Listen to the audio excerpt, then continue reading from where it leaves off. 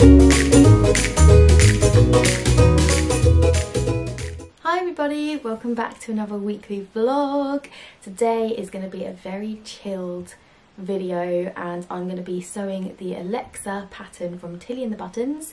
It is one of their newest releases and it's a gorgeous romper or jumpsuit type thing. I'm actually going to be making the romper slash playsuit version, whatever you want to call it, and it's a beautiful tie waist, very slouchy, comfortable piece of clothing, which I'm super excited about. I'm making it in a gorgeous linen from Sew Me Sunshine. So I thought I would do a sew along video today, just talking and stuff while I'm sewing and that kind of thing. It's not going to be a video explaining how to make it because I'm using their lovely instructions and this is the first time I'm making it as well, so I'm very much a novice with this pattern and learning as I go, but I just thought it'd be a nice little video and to talk to you guys about the processes and what I'm learning and that kind of thing if you're interested. So if you're new to my channel, make sure to subscribe, give this video a thumbs up. I upload every Sunday, so there is either a crafty video, a vlog or something every Sunday and I'm sticking to it, which is really awesome. I'm very proud of that. So yeah, I hope you stick around and let's get started. Hello from my water cup next to my sewing machine. Only the best here. Let's move this about. Cool, so I am just getting started with the make and oh god, look at me today. What I've done so far is I've just put the interfacing on the bits that I need to put it on, and then I'm just going to move on. I'm going to do the stay stitching around, I'm going to do the stay stitching here around the neckline and do that first, then I can carry on with the other bits in a minute.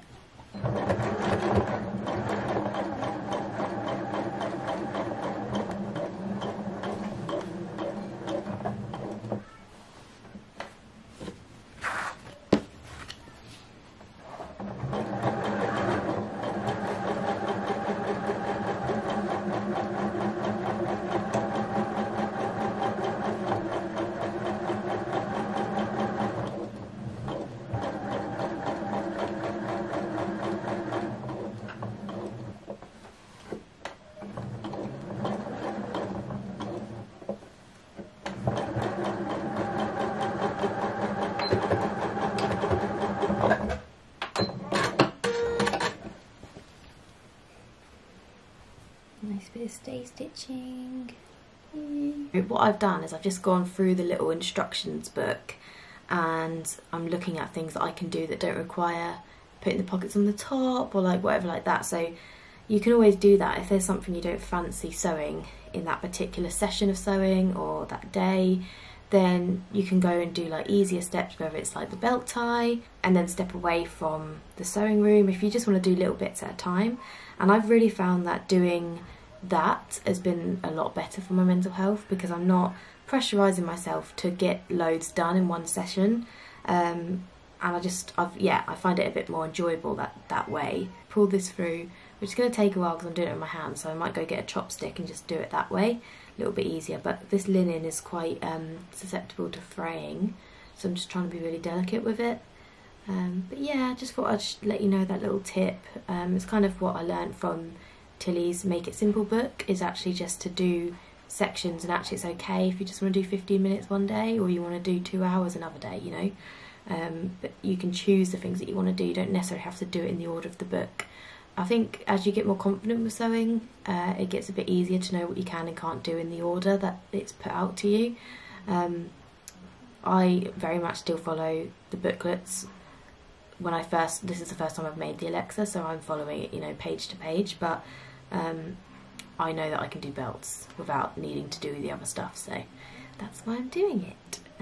But yeah, today's such a beautiful day and I need to go put some makeup on in a second because me and Chris are about to go meet a friend at the park for a social distance catch up, and it'll be the first time I've seen him since like February.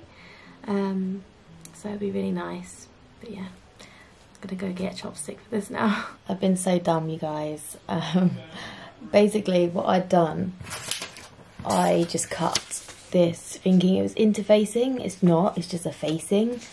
And I mean, everyone is going to think I'm so silly, but this is when you first make a pattern, just little things like that. And what a facing is basically just the same fabric, and you stitch it onto the pocket so that you get a nice clean finish. But I was doing it thinking it was a interfacing.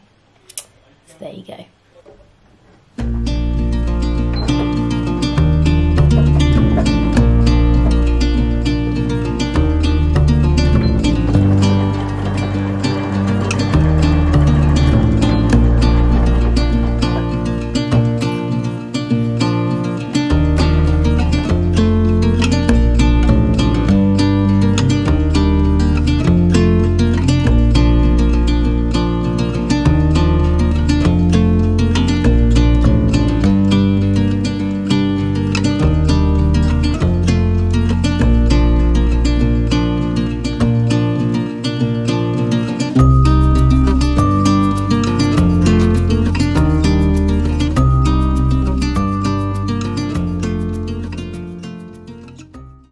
This is where I've got to, and I'm just so proud of how nice this is looking. My pocket isn't perfect, but first time I've ever done anything like this.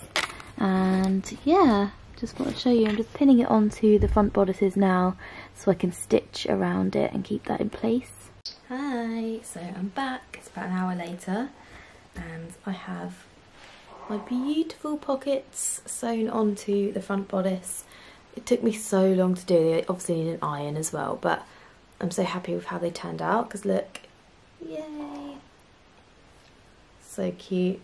And now I'm just sewing on my facing, and I've already put on my little label. I've done this one, which is Holy Stitch I Made It, and I chose this one because, if I can, there you go. I chose this one because it's such a intensive, well not intensive, but there's a lot more steps in this make than like a usual dress or something, so I thought that label would be very apt. And now I'm just pinning all this facing around, using all of the pins just to make sure it's all sat nice and lovely, so there's no errors or anything like that. Matching the notches as well, because the notches are like the most important part, like that's where you can make the shape go all funny. So I'm just making sure all my notches are nicely matched and going from there.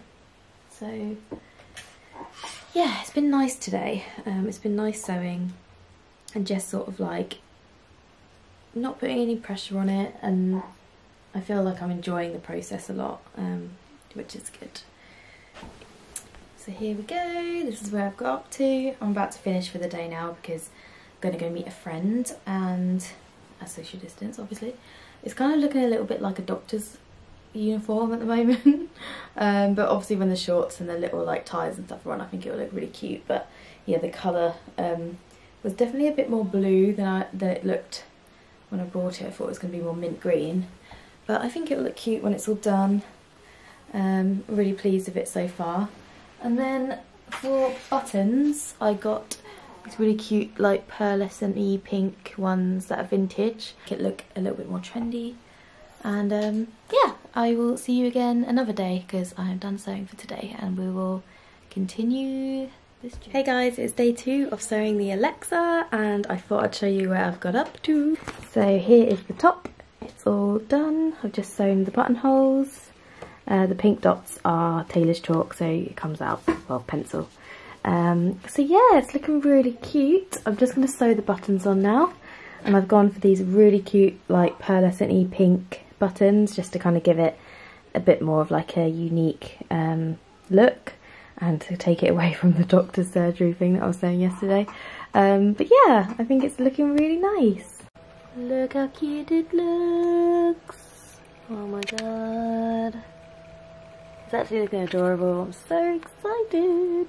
I'm now moving on to the trouser part, which seems really straightforward, but it's just the attaching it to the top half, which is probably the most difficult bit. And having fit the top, usually I am a 4 in the tilly and the buttons, and I'm sort of a size 10 usually, maybe a 12 on my bottom half depending on the brand, which would be more of a 5. and I tried the top on, which is a 4, and it was a tiny bit snug on my hips, so I took it out a little bit on the seam, and then now knowing that, sewing the shorts, I'm going to make the seam allowance smaller just so that there's a bit more room, like wiggle room, because I probably should have cut or graded it into a 5 rather on the shorts, just so you guys are aware, because I'm a bit more pear-shaped on the bottom, so I found it's a little bit figure hugging on my hips, but that's the great thing, you can sort of merge 2 sizes together if you're smaller on top, and Tilly has a blog post that shows kind of the steps to do that. So yeah, I'm going to do that with that in mind, the fact that it was a little bit snug. So yeah, I'm going to start doing the shorts now, and I will show you some progress when I've sewn them together. So my shorts are done, and I've just sewn on the waist belt channel, and next step is to attach the top to the shorts, and this is the bit I get most nervous about, but I'm actually really excited as well to see how it all comes together. And the shorts are a really good fit now as well, because I did that extra give on the seams. So yeah, it's going really well, and actually super easy to put together. If anyone thinks it might look a little bit difficult, take it from me, I've learned on the job. I haven't even done a toil, and it's surprisingly simple to put together. Just takes a few extra steps than if you were to like make a dress or whatever. So yeah, I'm very excited, and I'll show you what it looks like in a second. Hello, so I'm just about to put the belt channels through, well, the belt in through the belt channel with the safety pin, and you guys, I cannot tell you how excited I am for this to be finished. It looks so good. I'm really pleased with my stitching on this one. I think it's because, like I said yesterday, kind of took the pressure off a little bit and just took my time, which obviously is like something we should all do, just take our time with things, not rush things. But I think when I'm like creating content and stuff like that, I get in my head a little bit, so I then think it has to be perfect, or I have to like get it up really quickly, because when you're like putting content out online and you're kind of a craft/sewing blogger, and something new comes out, like a new pattern, I kind of feel this extra pressure to produce something, and it kind of takes the fun out of it a little bit. And I found for a couple of weeks I was like getting in my head and stuff, and now I just thought, do you know what, I just want to sew because I love sewing, for one, and secondly because I really want to try out this new pattern. So to see it come together so well just makes me very happy indeed. So yeah, I just thought I'd have a little chat with you whilst I am doing the belt. I'm just putting it through with a safety pin, so it's really easy to do. I think we've got Chris, you coming upstairs? Come say hello to my vlog. Come be on the vlog. Come in. You show your new haircut that I've given. Oh, sure. I've just given Chris a haircut out in the garden. He's looking very fresh. Thanks, baby. Bye. Nice. What? Good boy. So there we go, you guys. Yay! It's looking so cool. Amazing. So now what I need to do is, got my printout of instructions. I need to do the rolled sleeve. I quite like the rolled sleeve look. I think it just makes it look a little bit more like, not edgy, but like fashionable. We hope anyway. I need little buttons though.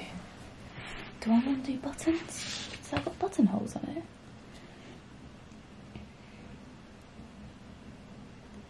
Oh. Oh yeah, it hasn't got an actual buttonhole, it's just got a button sewn through it. Oh my god, my eye. This is what happens, you guys. I get threads and stuff in my eyes. Right. Got to choose a little button that kind of matches now.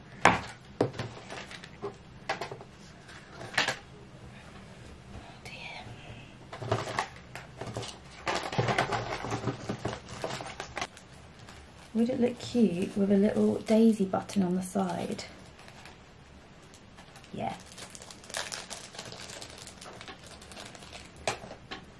There we go. Have you have any like spare buttons left in a packet, that's what you should do.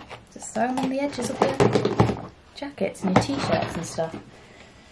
Right, let's do these little belt thingies then.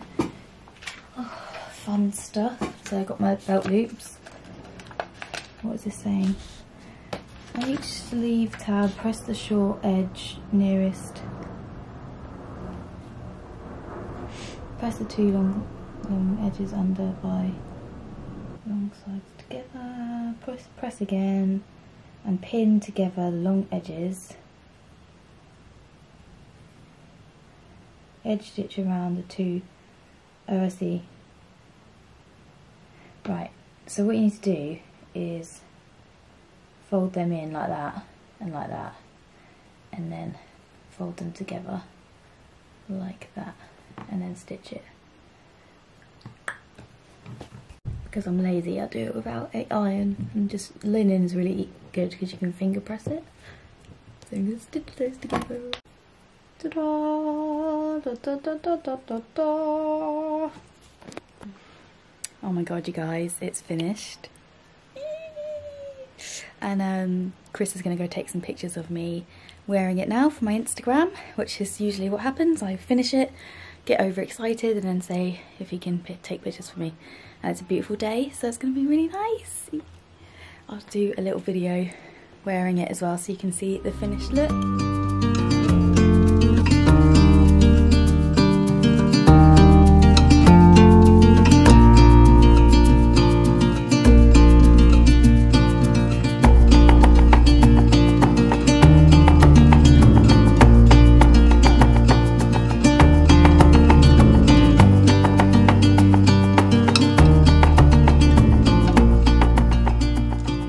Yeah, I absolutely love it.